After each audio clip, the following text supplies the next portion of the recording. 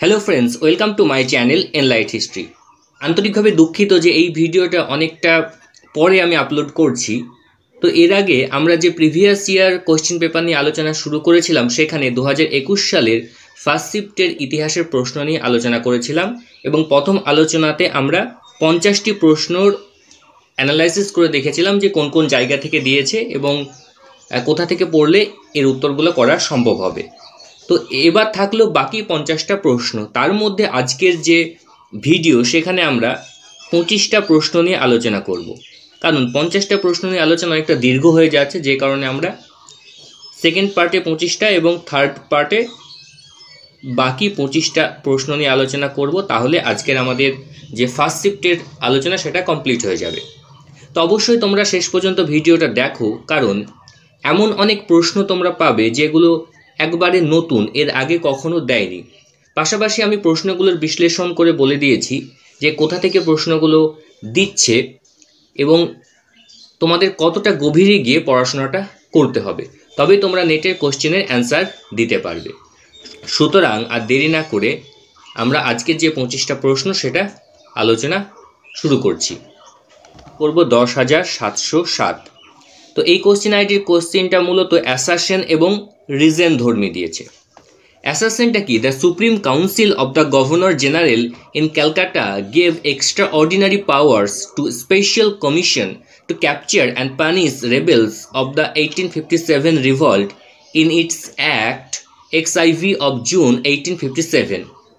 অ্যাসারশনটা এখানে বলছে যে 1857 সালের বিদ্রোহীদের দমন করার জন্য the supreme council of governor general একটা স্পেশাল কমিশন নিয়োগ করেছিল যাতে বিদ্রোহীদেরকে ধরে শাস্তি দেওয়া হয়, এবং সেটা অ্যাক্ট এই অনুসারে। রিজনটা কি? দ্য রিজনটা হচ্ছে the primary aim of sir Syed Ahmed Khan's cause of the Indian revolt then a government সাবজজ was to show the loyalty of Muslims who in the years following the rebellion were viewed with suspicion and disfavor। অর্থাৎ reason যেটা বলছে যে 1858 খ্রিস্টাব্দে ভারতীয় বিদ্রোহে sir Syed Ahmed খানের প্রাথমিক লক্ষ্য ছিল একজন সাবজজকে দেখানো যে মুসলিমরা ব্রিটিশদের প্রতি কতটা আনুগত্য প্রদর্শন করছে, কারণ এর বিদ্রোহের পরের বছরগুলিতে এই সাবজজ বা ব্রিটিশরা মুসলিমদেরকে সন্দেহ এবং অপছন্দ করত। তাহলে এই যে অ্যাসারশন এবং রিজন, এই বিষয়টা একটু ভালো করে দেখতে হবে যে বর্ণনা, সে বর্ণনাটার কারণটা কতটা ঠিক, তবে কিন্তু এর উত্তর করা সম্ভব হবে। তো এটা রাইট অ্যান্সার হচ্ছে option 2, both R correct but R is not correct explanation of এ। এবং আমি কারণটাও বলছি। ব্রিটিশরা 1857 সালের বিদ্রোহ দমন করার জন্য স্পেশাল কিছু আইন কানুন চালু করেছিল বা শাস্তির ব্যবস্থা করেছিল, এটা তো একদমই ঠিক। পাশাপাশি যখন ইংরেজ ইস্ট ইন্ডিয়া কোম্পানি ভারতের ক্ষমতা দখল করে, তখন কিন্তু মুসলিম প্রজারা তারা কিন্তু ভালো চোখে দেখেনি, যে কারণে সবসময় তারা ব্রিটিশ শাসনের একটা বিরোধিতা করে গেছে। কিন্তু স্যার সৈয়দ আহমেদ খানই তিনি ব্রিটিশদেরকে এটা দেখাতে সক্ষম হন যে মুসলিমরা ব্রিটিশ শাসনের প্রতি কতটা আনুগত্য প্রদর্শন করতে সক্ষম, এবং তারাও চাইছে যাতে ব্রিটিশরা তাদেরকে সুযোগ সুবিধা প্রদান করুক। ঠিক আছে, তো একটু ভালো করে দেখে উত্তরটা করতে হবে। আমাদের নেক্সট কোশ্চেন হচ্ছে 10,685 কোশ্চেন আইডি। এটা ম্যাচিং দিয়েছে, একদিকে ইয়ক্সিনী আর একটা হচ্ছে তাদের তীর্থঙ্কর, সিদ্ধায়িকা, চক্রশ্বরী, অম্বিকা, পদ্মাবতী, আর এদিকে কোন কোন তীর্থঙ্করের সাথে যুক্ত রয়েছে সেটা আমাদেরকে ফাইন্ড আউট করতে হবে। তো এটা রাইট অ্যান্সার হচ্ছে অপশন 1, অর্থাৎ সিদ্ধয়িকা। সিদ্ধয়িকা কার সাথে যুক্ত? সেটা হচ্ছে মহাবীরার সাথে যুক্ত। চক্রেশ্বরী সেটা হচ্ছে আদিনাথের সাথে যুক্ত। অম্বিকা, এই অম্বিকাটা হচ্ছে নেমিনাথের সাথে যুক্ত। আর হচ্ছে কি পদ্মাবতী, পদ্মাবতীটা পার্শ্বনাথের সাথে যুক্ত। এই ধরনের কোশ্চেনের উত্তর করা একটু কঠিন, কারণ সচরাচর আমরা যে সকল বইগুলো পড়ি, সে ভারত ইতিহাসের সন্ধানে হোক বা রণবীর চক্রবর্তীর বই হোক, তো এই ধরনের বই কিন্তু এই ধরনের প্রশ্নের উত্তর কিন্তু পাওয়া একটু কঠিন। সুতরাং উপেন্দ্র সিংয়ের a history of অ্যানিশিয়েন্ট and early মিডিয়েভাল India, ওই বইগুলো যদি একটু ভালো করে দেখা হয় বা এই রিলেটেড একটু রেফারেন্স বই দেখলে কিন্তু এই প্রশ্নের উত্তরগুলো করা সম্ভব হবে। বা ভাস্কর চট্টোপাধ্যায়ের অধ্যাপক ভাস্কর চট্টোপাধ্যায়ের একটা বই রয়েছে, প্রাচীন ভারতের আর্থসামাজিক ও রাষ্ট্রীয় ব্যবস্থা। এখানে কিন্তু এই বিষয়গুলো ভালো করে দেওয়া রয়েছে, তো ওই বইটা কিন্তু দেখা যেতে পারে। নেক্সট কোশ্চেন হচ্ছে, which of the following inscription suggest A time reckoning starting from the ভারতা war. অর্থাৎ নিচের মধ্যে কোন ইনস্ক্রিপশনে আমরা ভারত ওয়ার তার যে টাইম বা হিসাব বা গণনা সে সম্পর্কে আমরা জানতে পারি। তো এটা রাইট অ্যান্সার হচ্ছে আইলহোল ইনস্ক্রিপশন। দ্বিতীয় পুলকেশের আইলহোল ইনস্ক্রিপশনে আমরা ভারত ওয়ারের যে যুদ্ধ সেই যুদ্ধের সম্পর্কে আমরা জানতে পারি বা যুদ্ধের টাইম সম্পর্কে এখানে মেনশন করা রয়েছে। নেক্সট কোয়েশ্চেন হচ্ছে, Ibn Battuta informs that the Sultan had fix Wednesday for ফ্রিং mail slave, Friday for ফ্রিং female slave and Saturday for ম্যারিং main slave two female slave. Identify the Sultan. Ibn Battuta এখানে বর্ণনা করেছেন যে সুলতান বুধবারের দিন পুরুষ দাসদের মুক্ত করবে, শুক্রবারের দিন তিনি ফিমেল যে স্লেভ রয়েছে তাদেরকে মুক্তি দেবেন এবং স্যাটারডেতে মেল এবং ফিমেল যে সকল দাস রয়েছে তাদের মধ্যে বিবাহ দেবেন। তো এখানে কোন সুলতান সম্পর্কে বলা রয়েছে? একদম ইজি প্রশ্ন। ইবন বতুতা কার সময়ে এসেছিলেন এটা যদি জানা থাকে তাহলে কিন্তু এটা রাইট অ্যান্সার বেরিয়ে যাবে, অর্থাৎ মোহাম্মদ বিন তুগলুক রাইট অ্যান্সার। নেক্সট কোশ্চেন একদম সোজা প্রশ্ন, এর থেকে সোজা প্রশ্নের হয় না, এবং তোমাদেরকে বারবার আমি বলি যে হিস্টোগ্রাফি থেকে কিন্তু এই রিলেটেড একটা দুটো প্রশ্ন কিন্তু বরাবরই আসে।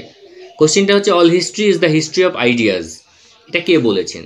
এটা বলেছেন আর.জি. কলিংউড। আর.জি. কলিংউডের একটা গ্রন্থ রয়েছে, সেই গ্রন্থটার নাম কি? সেই গ্রন্থটার নাম হচ্ছে the history of idea.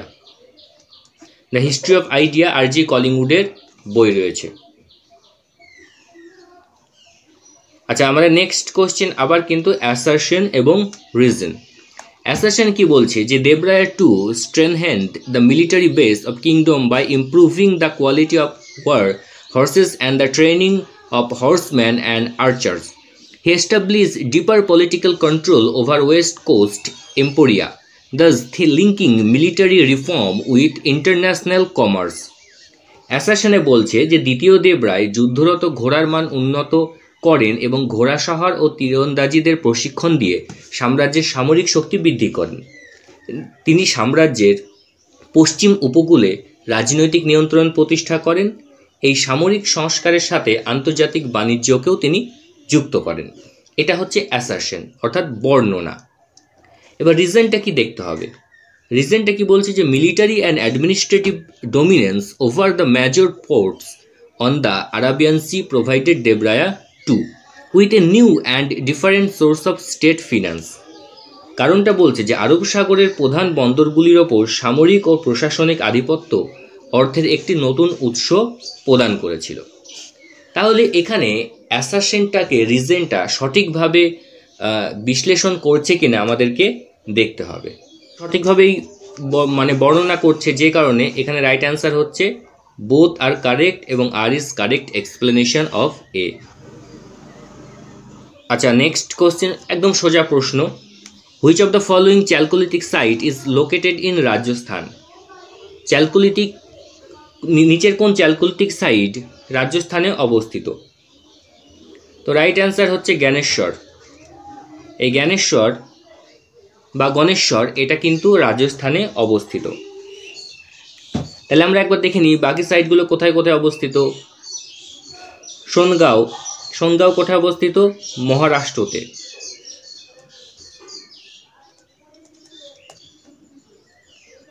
Chandoli, Chandoli কোথায় অবস্থিত? চান্দোলি অবস্থিত হচ্ছে মহারাষ্ট্রতে, মহারাষ্ট্রের পুনেতে। ইরান কোথায় অবস্থিত? ইরান অবস্থিত হচ্ছে মধ্যপ্রদেশে। আর জ্ঞানেশ্বর হচ্ছে রাজস্থান। তো এই রিলেটেড অনেক প্রশ্ন কিন্তু নেটে আসে, এগুলো একটু ভালো করে দেখতে হবে। বিশেষ করে মানচিত্র, সে মানচিত্র দেখে যদি পড়া যায় এই প্রিহিস্টরিক পিরিয়ডটা, তাহলে কিন্তু অনেক প্রশ্ন মনে থাকবে। আচ্ছা, আমাদের নেক্সট কোশ্চেন আইডি হচ্ছে 10,632। কোশ্চেন হচ্ছে the royal order issues by the রাষ্ট্রকূটা king and recorded by there secretariat war known as, অর্থাৎ রাষ্ট্রকূট রাজারা যে রয়্যাল অর্ডার বা রাজকীয় যে আদেশ জারি করতেন সেগুলো রেকর্ড হিসেবে রাখতেন কে? সেক্রেটারিয়েট। তিনি কি নামে পরিচিত ছিলেন? তিনি রাজস্রভিতাম নামে পরিচিত ছিলেন। এই ধরনের প্রশ্নের উত্তর করার জন্য যে আর্লি মিডিয়েভাল ফেজটা রয়েছে সেটা কিন্তু এই অ্যাডমিনিস্ট্রেটিভ ইকোনমিক বিষয়গুলো খুঁটিয়ে খুঁটিয়ে পড়তে হবে, না হলে কিন্তু এই ধরনের প্রশ্নের উত্তর করা একটু কঠিন। আইডি হচ্ছে 10,674। During Jahangir periods, certain painter developed recognizable areas of expertise in the field of Mughal paintings. In this regard, which of the following statements are correct? অর্থাৎ জাহাঙ্গীরের আমলে কিছু চিত্রশিল্পী মোগল চিত্রকলার ক্ষেত্রে একটা বিশেষ দক্ষতার স্বীকৃতির ক্ষেত্র তৈরি করেছিল। তো এই বিষয়ে নিচের কোনগুলি সঠিক সেটা আমাদেরকে ফাইন্ড আউট করতে হবে। অপশন এতে রয়েছে মনসুর ওয়াজ expert in painting animals and flowers. Mansur প্রাণী ও ফুল অঙ্কনে পারদর্শী ছিলেন। অপশন বিতে বলছে আবুল হাসান ওয়াজ এ পোর্ট্রেটিস্ট, অর্থাৎ আবুল হাসান একজন প্রতিকৃতি শিল্পী ছিলেন। অপশন সিতে বলছেন যে Gobardhan was an expert painter of paintings of Holi man, musicians and অ্যানসেস্ট্রিজ, অর্থাৎ গোবর্ধন পবিত্র ব্যক্তি, সঙ্গীতজ্ঞ এবং উন্মাদ চিত্রকলার ক্ষেত্রে একজন বিশেষজ্ঞ চিত্রশিল্পী ছিলেন। তো এখানে কোনগুলো ঠিক সেটা আমাদেরকে ফাইন্ড আউট করতে হবে। ভালো করে দেখলে বোঝা যাবে যে এখানকার তিনটেই কিন্তু কারেক্ট। সুতরাং মোগল স্থাপত্য ভাস্কর্য চিত্রকলা থেকে প্রত্যেকবারই প্রশ্ন আসে, কিন্তু সেই প্রশ্নগুলো সচরাচর একটু ডিপলি দেওয়ার চেষ্টা করে, ডাইরেক্ট কোশ্চেন দেয় না। এমন যে জাহাঙ্গীরের সময় কোন কোন চিত্রশিল্পী ছিলেন, শাহজাহানের সময় কোন কোন চিত্রশিল্পী ছিলেন, এগুলো আগে দিত, এখন কিন্তু এই ধরনের প্রশ্ন দিচ্ছে। সুতরাং একটু কেয়ারফুলিভাবে পড়তে হবে। নেক্সট কোশ্চেন, একদিকে রয়েছে বুক, একদিকে রয়েছে তার কন্টেন্ট। এটা খুব গুরুত্বপূর্ণ। তো আমরা যখন আমাদের ছাত্রছাত্রীদেরকে প্রিপারেশনের কথা বলি তখন কিন্তু তাদেরকে বারবার আমি এটা বলার চেষ্টা করি যে এখন শুধুমাত্র ইতিহাসটা তো পড়লে হবে না, সেই সকল ঐতিহাসিকদের সম্পর্কে জানতে হবে। কোন ঐতিহাসিক কী ধরনের কাজ করছে তাদের বই সম্পর্কে জানতে হবে। তো এটা কিন্তু সেই ধরনের প্রশ্ন, একদিকে বুক রয়েছে, একদিকে কন্টেন্ট রয়েছে। তো এটা তাহলে এটা রাইট অ্যান্সার কি? রাইট অ্যান্সার হচ্ছে অপশন 3, অর্থাৎ নিজাম ই আঞ্জুমান এই গ্রন্থেতে পাওয়া যায় আমরা হিন্দু অ্যাস্ট্রোলজি সম্পর্কে জানতে পারি। তুহফাতুল হিন্দ এখান থেকে আমরা 3 নম্বর অপশনটার জানতে পারি, অর্থাৎ হিন্দু প্রোজোডি অ্যান্ড রেধরিক সম্পর্কে, অর্থাৎ হিন্দু যে সকল ছন্দ বা অলঙ্কার শাস্ত্র সেটা সম্পর্কে জানতে পারি। তারপর হচ্ছে দাবিস্তান ই মুহাজাবিব, এখান থেকে আমরা different religious and সেক্টস of India থেকে জানতে পারি। আর রিসালা ই মিগদারিয়া থেকে আমরা deal with current wait and measurement সম্পর্কে জানতে পারা যায়। নেক্সট কোশ্চেন হচ্ছে the first pilgrim centre for the Sikh symbolise with the construction of a well with 84 step to reach the water for bathing, which becomes scared for the Sikh were established by which one of the following Sikh guru and at which place? একদম সোজা প্রশ্ন, তোমরা সবাই প্রশ্নের উত্তরটা জানো, কিন্তু যেখানে এত বড় একটা কোটেশন দেওয়া রয়েছে সুতরাং একটু বিভ্রান্ত হতেই পারো, কিন্তু খুব সোজা হবে তোমরা যদি দেখো তাহলে উত্তরটা বেরিয়ে যাবে।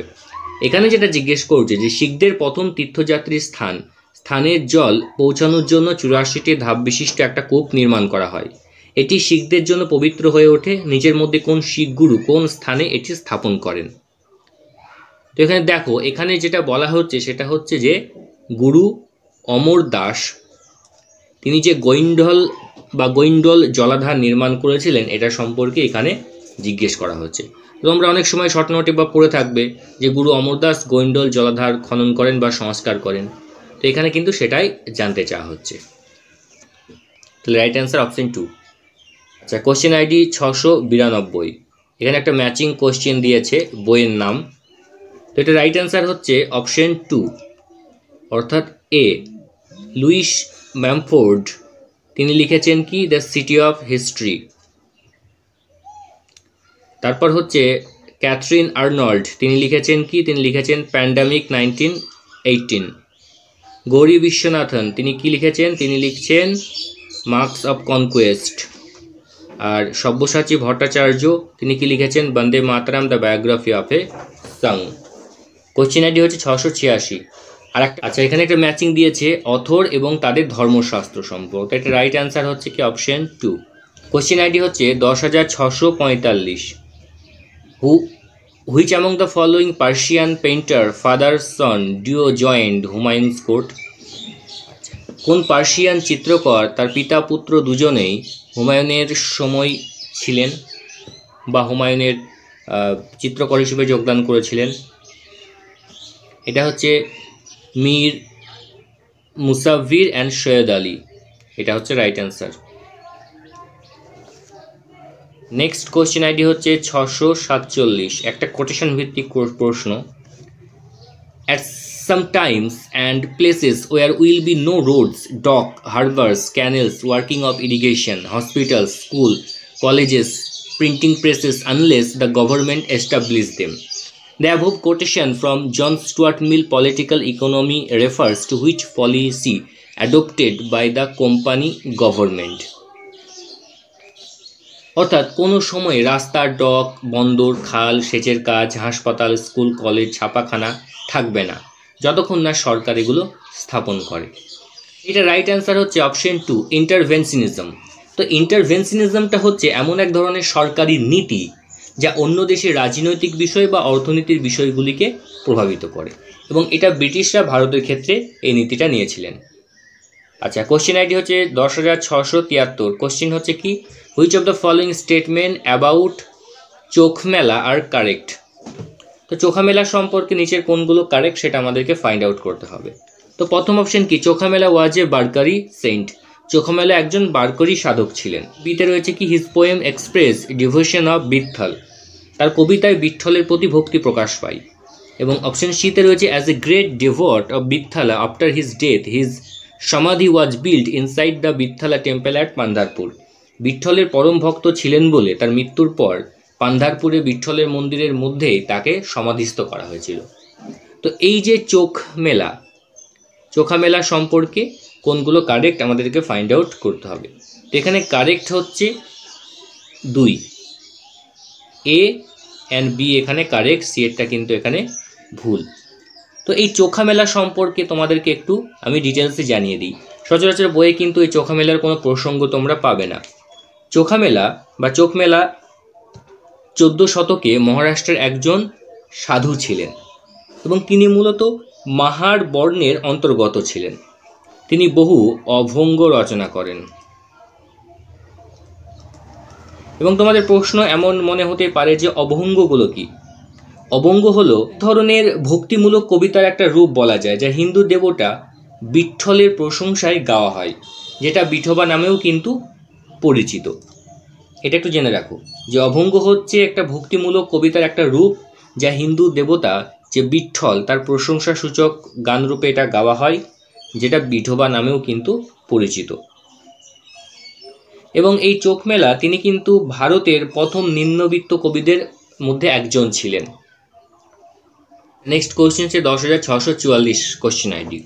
তো এখানে একটা কোটেশন ব্যবহার করা হয়েছে, যে কোটেশনটা যদি পড়ো তাহলে কিন্তু কোশ্চেনের উত্তরটা বার করতে পারবে। এবং ভালো করে লক্ষ্য করে দেখো, এই ধরনের কোটেশনের উত্তর করা কিন্তু একটু সোজা, কারণ এখানে অনেক সাল দেওয়া থাকবে বা অনেকগুলো ক্লু থাকবে, যেগুলো একটু দেখে বা পড়ে কিন্তু উত্তর বার করা সম্ভব। তো এখানে যে কোটেশন, সেই কোটেশনটা আমি আর পড়ছি না, তোমরা একটু দেখে নিও এই কোটেশনটা কে বলেছেন। এবং আমি তোমাদেরকে বইয়ের নামও বলে দিচ্ছি, যেখান থেকে কোটেশন ভিত্তিক যে প্রশ্ন বা যে সকল বিদেশিরা ভারতে এসেছিলেন তারা যে বর্ণনা লিপিবদ্ধ করে গেছেন সেগুলো তোমরা কোথা থেকে পাবে। তো এই কোটেশনটা এটা বলেছিলেন পিয়েত্রা দেলাভেল কিন্তু এই কোটেশনটা বলেছিলেন, বা ভারত সম্পর্কে যে বিবরণ দিয়ে গেছিলেন তার মধ্যে এই কোটেশনটা ছিল। তো এই ধরনের প্রশ্নের উত্তর করার জন্য তোমাদেরকে একটা বই পড়তে হবে, সেটা হচ্ছে বিদেশি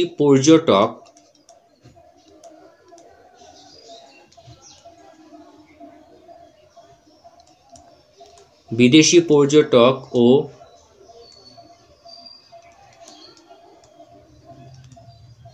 রাজদূতদের বর্ণনায় ভারত। বিদেশি পর্যটক ও রাজদূতদের বর্ণনায় ভারত লিখেছেন কি? লিখেছেন হচ্ছে ননীগোপাল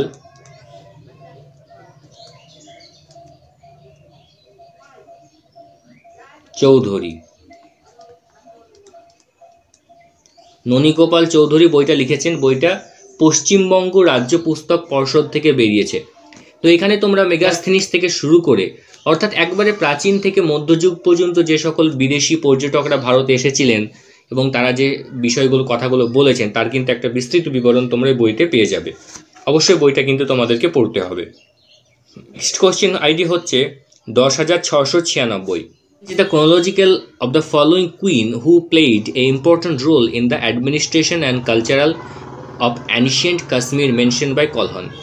তোমরা যদি আমার ভিডিওগুলো রেগুলার দেখো তাহলে কিন্তু আমি বিশেষ করে তোমাদেরকে বলেছি যে কাশ্মীরের ইতিহাস থেকে প্রত্যেকবারই একটা দুটো করে প্রশ্ন দেয়, তো কাশ্মীরের ইতিহাসটা আলাদা করে একটু দেখার রয়েছে। তো এখানে ক্রোনোলজিক্যালি কাশ্মীরের রানী রয়েছে, তাদেরকে সাজাতে হবে। এখানে রাইট অ্যান্সার হচ্ছে কি অপশন 3, অর্থাৎ আগে হচ্ছে ইনি সুগন্ধা আগে, তারপরে হচ্ছে দিদ্দা 2 নম্বরে রয়েছে, সূর্যমতী রয়েছে 3 নম্বরে এবং রাধা রয়েছে 4 নম্বরে। খুব গুরুত্বপূর্ণ প্রশ্ন, কাশ্মীর থেকে কিন্তু প্রত্যেকবারই প্রশ্ন দিচ্ছে। কোশ্চেন আইডি হচ্ছে 621, who played an important role in distribution of the Gautam Buddha Sariya Dhatu relics after his মহাপরিনির্বাণা। অর্থাৎ এখানে যেটা বলা হচ্ছে মানে গৌতম বুদ্ধের মৃত্যুর পর তার দেহাবশেষ সেটা ডিস্ট্রিবিউশন করার ক্ষেত্রে কে সবথেকে বেশি গুরুত্বপূর্ণ ভূমিকা নিয়েছিল। তাহলে এই উত্তরটাও কীভাবে বার করতে হবে একটা দেখা যাক। প্রথমে আমরা অপশন বাদ দেওয়া শিখব। যে অজাতশত্রু একজন রাজা ছিলেন, ফলত তিনি কখনোই বুদ্ধদেবের যে দেহাবশেষ ডিস্ট্রিবিউট করতে পারেন না। তিনি হয়তো বিষয়টা চাইতে পারেন যে আমারও প্রয়োজন, তাহলে এই অজাতশত্রু হবে না। মহাকশ্যপ বা উপালি তারা বুদ্ধদেবের শিষ্য ছিলেন, এনাদের মধ্যে হলেও হতে পারে, একটা সম্ভাবনা অবশ্যই থাকে। কিন্তু এখানে রাইট অ্যান্সার হচ্ছে কি দ্রোণা। তিনি কিন্তু গৌতম বুদ্ধের দেহাবশেষ সেটা ভাগ করার ক্ষেত্রে একটা গুরুত্বপূর্ণ ভূমিকা নিয়েছিলেন। এবং আমি এখানে একটু ডিটেলস তোমাদের বলে দিচ্ছি, একটু ভালো করে শুনবে। দ্রোণা তিনি কিন্তু একজন ব্রাহ্মণ ছিলেন এবং বুদ্ধের মৃত্যুর পর তার দেহাবশেষ শাক্য জাতির কাছে যাওয়ার কথা ছিল, যেহেতু বুদ্ধ শাক্য জাতির একজন মানুষ ছিলেন। কিন্তু অন্যান্য যে সকল জাতিগুলো ছিল যারা বুদ্ধের প্রতি অনুগত বা বুদ্ধকে শ্রদ্ধা ভক্তি করত, তারাও কিন্তু একটা বিরোধিতা করে যে আমরাও তো বুদ্ধের অনুগত, তাহলে কেন শুধুমাত্র তার দেহাবশেষেরা শাক্যরা নিয়ে যাবে, আমরাও তো এই দাবিদার। এবং সেই দাবিদারের মধ্যে আরেকজন ছিলেন, তিনি হচ্ছেন অজাতশত্রু। তিনিও কিন্তু বুদ্ধের যে চিতাভস্য সেটা সংগ্রহ করার জন্য তিনি সেই সভাতে যান এবং গিয়ে বলেন যে আমারও বুদ্ধদেবের চিতাভস্য লাগবে, আমি সংগ্রহ রাখতে চাই। এই নিয়ে কিন্তু বিভিন্ন জাতি এবং রাজার মধ্যে একটা সংঘর্ষের পরিবেশ সৃষ্টি হয়। তখন একজন ব্রাহ্মণ দ্রোণা তিনি বুদ্ধের যে রিলিক্স বা তার যে দেহাবশেষ সেটা 10টা ভাগ করলেন এবং 10টা ভাগের মধ্যে তিনি 8টা ভাগ যে 8টা জাতি বা রাজা ছিল তাদের মধ্যে ভাগ করে দেন। তো যে 8জন বুদ্ধদেবের দেহাবশেষ বা চিতাভস্য পায় তাদের কথা আমি একবার বলে দিচ্ছি বা লিখে দিচ্ছি, তোমরা একটু ভালো করে জেনে নেবে। মগধের রাজা অজাতশত্রু চিতাভস্যের একটা অংশ পায়। দ্বিতীয় হচ্ছে বৈশালীর লিচ্ছবিরা পায়। 3 হচ্ছে কপিলাবস্তুর শাক্যরা পায়। 4 হচ্ছে আলাক্কাপার বুলিস যে জাতিরা ছিল তারা পায়। এই যে আলাক্কাপা এটা বিহারে অবস্থিত, বা এই আলাক্কাপা জাতির বুলিসরা তারা বিহারে বসবাস করত, যাদের কথা কিন্তু দীর্ঘনিকায়ে উল্লেখ আছে। এই বুলিস বা আলাক্কা জাতির কথা বিহারে অবস্থিত করত তারা, তাদের কথা দীর্ঘনিকায়ে উল্লেখ রয়েছে। আর পায় কারা? রামগ্রামের কলিওরা পায়।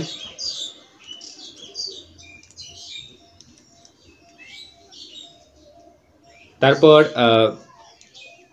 ভেথাদ্বীপার ব্রাহ্মণরা পায় একটা অংশ। আর পায় কি পাবার মল্লরা পায় আর হচ্ছে কুশীনগরের মল্লরা পায়। তো এইভাবে বুদ্ধের যে চিতাভস্ম সেটা 8টি ভাগ করা হয় এবং এদের মধ্যে সেগুলো ডিস্ট্রিবিউট করা হয়। তো অনেক প্রাচীন যে বৌদ্ধ স্থাপত্য ভাস্কর্য সেখানে কিন্তু বুদ্ধদেবের এই চিতাভস্ম ডিস্ট্রিবিউশনের অনেক স্থাপত্য ভাস্কর্য কিন্তু অঙ্কিত রয়েছে। Which of the following statement R true about the colonial সিটিজ? Colonial সিটিজ সম্পর্কে কোনগুলো এখানে সত্য? অপশন এতে কি বলছে, Delhi, Agra and Lahore lost much there older glory, অর্থাৎ দিল্লি, আগ্রা এবং লাহোর তাদের যে পুরনো গ্লোরি সেটা হারিয়ে গেছিল। অপশন বিতে বলছে Dhaka, Murshidabad and Patna came in two prominence in the British period.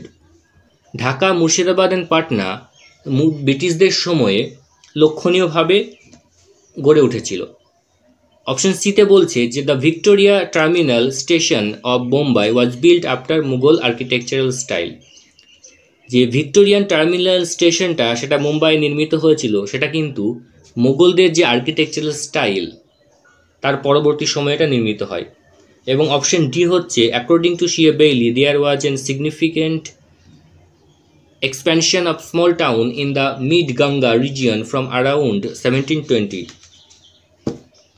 CA Bailey তিনি যেটা দেখাচ্ছেন যে 1720 দশকে উত্তর ভারতে যেটা মধ্যগাঙ্গীয় অবস্থান সেখানে ছোট ছোট নগরের বা শহরের গড়ে উঠছে। তো এখানে কোনগুলো ট্রু আমাদেরকে ফাইন্ড আউট করতে হবে। তো এটার রাইট অ্যান্সার হচ্ছে অপশন 3, এ এবং ডি হচ্ছে রাইট অ্যান্সার। সিএ বেইলি তার কিন্তু একটা বই রয়েছে রুলার্স, টাউন্সম্যান অ্যান্ড বাজার, north Indian society in the age of British expansion, যেখানে কিন্তু তিনি ভারতের বিশেষ করে উত্তর ভারতে কিভাবে ছোট ছোট শহর গঞ্জগুলো গড়ে উঠছে তার কিন্তু একটা বিস্তৃত বর্ণনা দিয়েছেন। সুতরাং এই ডি এর অপশনটা কিন্তু একদম ঠিক। এবং দিল্লি, আগ্রা, লাহোর তাদের যে পুরনো গ্লোরি সেটা কিন্তু বা গৌরব সেটা কিন্তু আস্তে আস্তে হারিয়ে ফেলে, এটাও সত্যি, কিন্তু বাকি দুটো অপশন ভুল। কোশ্চেনটা কি বলেছে, কলোনিয়াল সিটিজ, এটা মনে রাখতে হবে। আচ্ছা, কোশ্চেন আইডি হচ্ছে 641। Which of the following sultans in his Farman use to address the আমিরস as মাসনাদ E Ali?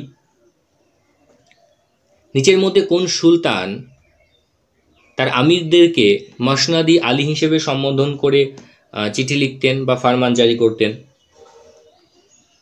Right answer হচ্ছে বহুলুল লোদি।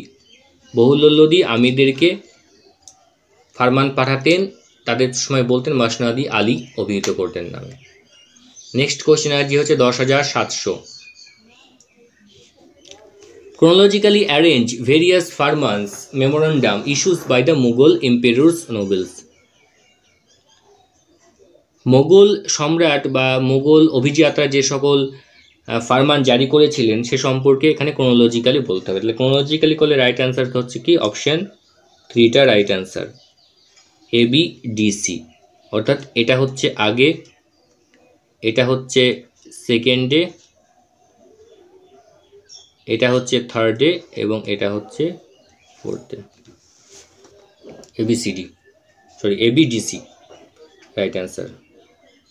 নেক্সট কোশ্চেন হচ্ছে 652। Which female social reformer wrote the short stories Sultan dream and অবরোধবাসিনী ক্রিটিজিং the custom of পুরাদ among Muslims? নিচের মধ্যে কোন মহিলা social reformer তিনি যে দুটো গ্রন্থ লিখেছেন সেখানে মুসলিমদের যে পর্দা প্রথা তার সমালোচনা করেছেন? বা তো এটা রাইট অ্যান্সার হচ্ছে অপশন 4, বেগম রোকেয়া সাখাওয়াত হোসেন। তো আজকে আমাদের যে লাস্ট কোশ্চেন সেটা আমরা দেখব, এটা মূলত স্টেটমেন্ট ধর্মী question. Hose and sickle, small weapon and horse ট্র্যাপিংস of iron have been found at megalithic site. অর্থাৎ মেগালিথ স্টেটমেন্ট 1-এ বলছে যে নিরানি কাস্তে ছোট ছোট হাতিয়ার এবং ঘোড়াদেরকে ফাঁদে আটকানোর যে লোহার যন্ত্র সেটা মেগালিথিক যুগে পাওয়া গিয়েছে বিভিন্ন সাইটে। স্টেটমেন্ট 2-তে কি বলছে যে মাস্কি আর নাগার্জুনাকোন্ডা আর মেগালিথিক সাইট। স্টেটমেন্ট 2-তে বলছে মাস্কি এবং নাগার্জুনাকোন্ডা এটা হচ্ছে মেগালিথিক সাইট। তাহলে এখানে রাইট অ্যান্সার কি? রাইট অ্যান্সার হচ্ছে বোথ স্টেটমেন্ট অ্যান্ড কারেক্ট। অর্থাৎ স্টেটমেন্ট 1 হচ্ছে কারেক্ট। মেগালিথিক যুগ সেটা লোহা কেন্দ্রিক বা লোহাকে ব্যবহার করে কিন্তু সেটা গড়ে উঠেছিল, এবং সেখানে আমরা এই সকল বিষয়গুলো দেখতে পাই, নিড়ানি, কাস্তে, ছোট ছোট হাতিয়ার, পাশাপাশি ঘোড়ার প্রচলন বা ঘোড়ার ব্যবহার, সেটাও কিন্তু আমরা মেগালিথিক যুগের একটা গুরুত্বপূর্ণ বৈশিষ্ট্য ছিল। এবং মাস্কি এবং নাগার্জুনাকুণ্ডা সেখানেও মেগালিথিক যুগের অনেক নিদর্শন কিন্তু পাওয়া গেছে। তো এই প্রশ্নের সাথে সাথে আমাদের আজকের যে 25টা প্রশ্নের আলোচনা এটা আমরা কমপ্লিট করলাম। তো নেক্সট যে ভিডিও সেখানে আমরা বাকি 25টা প্রশ্ন নিয়ে আলোচনা করব। তাহলে আমাদের 2021 সালের নেটের ইতিহাসের যে ফার্স্ট শিফট তার যে 100টা প্রশ্ন তার আলোচনা কমপ্লিট হয়ে যাবে, এবং তারপর তোমাদেরকে আমি একটা ভিডিও করে বলে দেবো যে কিভাবে তোমরা সামনের নেটের জন্য প্রিপারেশন নেবে এবং কোন কোন বই পড়বে। তো অনেক কিছু পরিবর্তন হয়েছে, অনেক কিছু চেঞ্জ হয়েছে, সেটাও কিন্তু তোমাদের জানা দরকার। আমি একটু সময়ের অভাবের জন্য তোমাদেরকে বলতে পারিনি বা ভিডিওটা আমি এখনও আপলোড করতে পারিনি। তো আস্তে আস্তে তোমাদেরকে সব বিষয়গুলো আমি বলে দেব, এবং তারপর আমরা সেকেন্ড শিফটের যে কোশ্চেন ইতিহাসে সেটা নিয়ে আলোচনা শুরু করব। তো আজকের ভিডিওটা কেমন লাগলো তোমরা সেটা নিচের কমেন্ট বক্সে অবশ্যই জানাবে। কোনো প্রশ্ন থাকলে জিজ্ঞেস করবে, আমি পরবর্তী ভিডিওতে তার উত্তর দেওয়ার চেষ্টা করব। আর এনলাইট হিস্ট্রি ইউটিউব চ্যানেলটিকে এখনও পর্যন্ত সাবস্ক্রাইব না করে থাকলে অবশ্যই সাবস্ক্রাইব করো, আর এই ভিডিওটিকে অবশ্যই একটা লাইক করে দেবে। ধন্যবাদ।